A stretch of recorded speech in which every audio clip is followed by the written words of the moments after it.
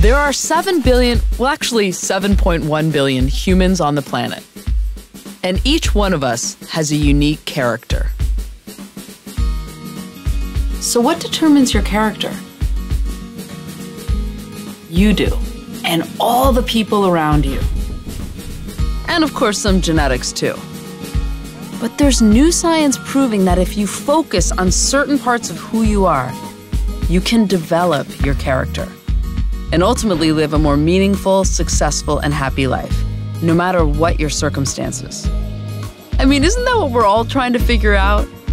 Oh, what? This whole idea about developing our character really took shape in 2004, when two psychologists suggested that instead of just focusing on all the things that can go wrong with us, it's also important to celebrate all the things that can go right. You see, they looked throughout history to identify core virtues that humans across cultures have agreed lead to a meaningful life.